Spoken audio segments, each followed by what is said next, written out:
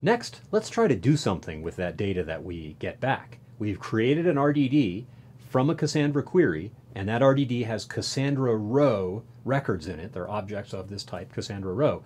Let's see what we might do with that. Let's peel back the onion a little bit and check out that API. Our challenge here has two parts to it. First, I want to find all of the movies with the word pirate in their titles. Second, I want to find all of the movies with genre adventure and a rating of 7.5 or higher. Now, we are constraining this to the Johnny Depp universe of discourse, so that is kind of a precondition. That's the RDD that we're dealing with to start. But those are the two things I want to do with that RDD. Also, we've got specific requirements for how to format the output.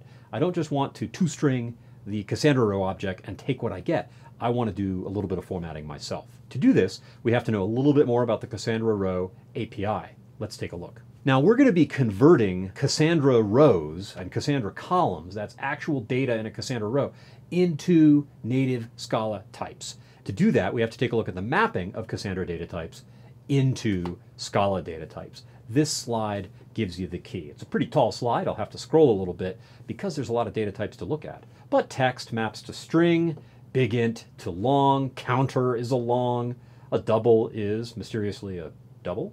So not all of these are all that crazy. Int is an int. Time UUID maps onto a Java util UUID.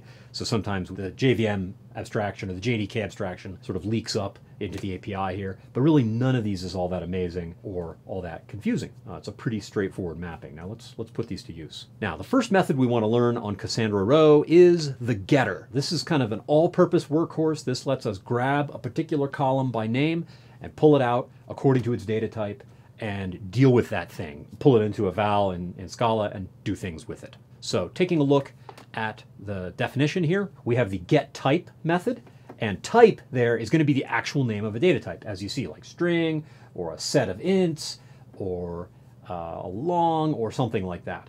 And the column is a string that is the Cassandra column name that we're fetching. Alternatively, we could use the second syntax, which is just the get method, but specifying the return type of the method in square brackets. So I could say get string and then the column type. I'm always calling the method get, but I'm specifying the return type in brackets. The bummer here is that if the column doesn't exist, you'll get a null pointer exception, and nobody really likes those. So we've got a slightly improved version of the API if that might be the case. That's get type option. So I could say get string option and title would be the column name, or get float option rating, and that will wrap the return value in an option object, which lets me use that nice API and call like isDefined and get or else, and do all the things I can do with option, rather than suffering that null pointer exception. The second version of that, which is similar to the second version of the get syntax, I'm just explicitly wrapping the type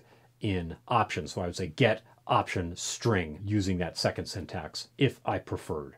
Both of those do the same thing. So with just that little bit of information, that gives us enough to be able to answer our challenge. Remember, we wanted to see all the movies with the word pirate in their title. And to do that, let's take a look at some code. That was our first challenge. We are going to operate on the movies RDD. You see there on line 1 of the solution. That's an RDD that we created to start with.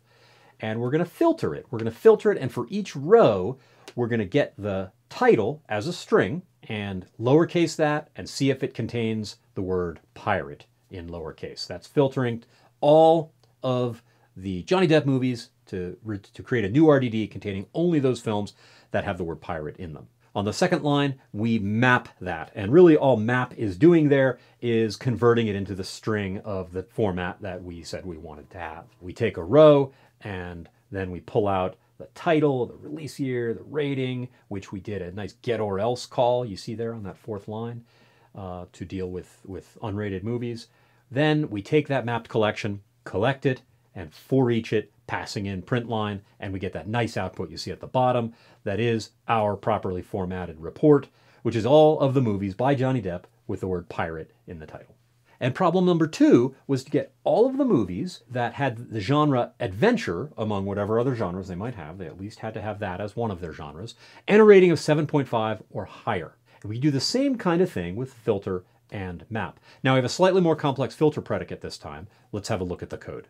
Here we're pulling a row out, and the first thing I want to do is I want to get the set of genres. Now that's a set of strings, so I'm going to say on that first line, does that set contain adventure as one of the strings? And is the rating defined? And is the rating greater than 7.5? So an unrated film or a rating below 7.5, those will not make the cut. Those are not going to be in the RDD returned by that filter transformation. That filter transformation then gets mapped on the fourth line, and again, the map is just formatting the string. It's pulling out those three columns that we care about, concatenating them into a string, returning it, which we then collect and for each and print, and we get a grand total of one film, only one adventure film rated greater than 7.5, and that is Pirates of the Caribbean, Curse of the Black Pearl, incredibly 2003.